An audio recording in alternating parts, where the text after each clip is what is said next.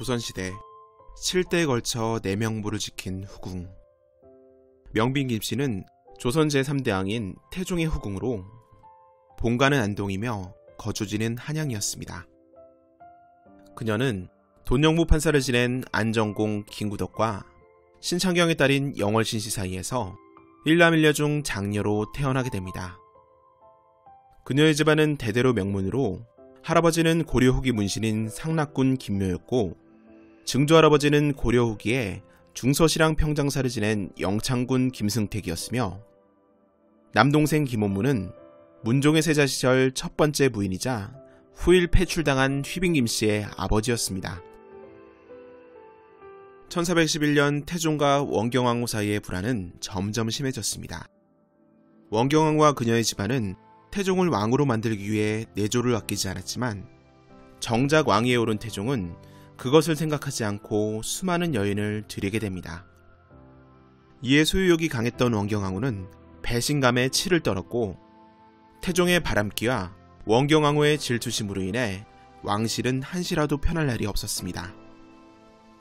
이러한 불화를 바탕으로 태종은 외척을 견제하기 위해 왕후의 남동생인 민무구 민무질의 탄핵에 동조하게 되고 결국 1410년 태종은 종친과 신하들의 강력한 추청에 따라 민무구 민무질 형제에게 자진하라고 명하면서 태종과 원경왕후 사이는 끝을 달리게 됩니다. 이후 이성을 잃은 원경왕후는 태종에게 불순한 말을 자주 하여 왕의 분노를 사게 되고 민무구 형제가 죽은 지 1년이 채 안 된 시점에서 왕후는 폐비의 위기까지 이르게 됩니다.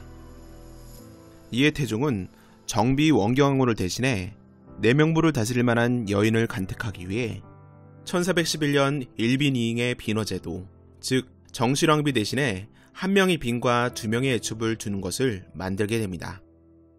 그리하여 같은 해 10월 27일에 판 통례문사 김구덕의 딸을 빈으로 삼아 명빈에 오르게 하고 전제약 노구신의 딸과 전 지암주사 김점의 딸을 잉실로 삼아 각각 소의 공주와 숙궁 공주로 봉하게 됩니다. 명빈 김씨는 태종이 재위하던 시절 유일하게 빈의 지위에 있었던 후궁으로 평소 궁중 생활에 절도가 있었고 뛰어난 미색과 덕성으로 사람들로부터 존경과 예우를 받았다고 합니다. 그리고 그녀는 기회에도 능했기에 태종이 무척이나 사랑했다고 전해지며 이러한 그녀의 처소는 명빈전으로 불리게 됩니다.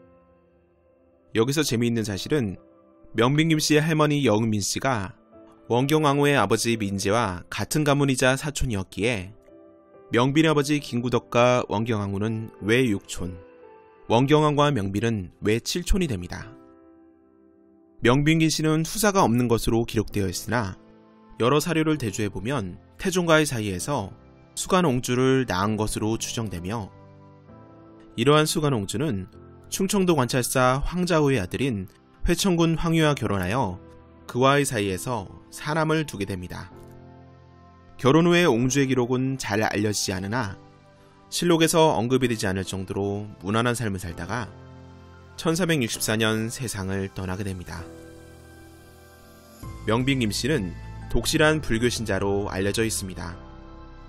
흑석사 아미타 불상에 복장에서 나온 아미타 3점 복장기를 보면 1458년 조선 태종의 둘째 아들인 효령대군이 태종의 후궁 의빈권씨, 명빈 김씨와 함께 왕실의 평안을 위해 흑석사 아미타 3점 불상을 조성한 것이라는 내용이 있습니다. 또한 명빈 김씨는 수종사 8각 5층 석탑에서 발견된 금동불상 중 금동석가 3점 불상을 비롯하여 여러 불상을 주도적으로 조성했을 정도로 불심이 깊었던 왕실의 후궁이었습니다.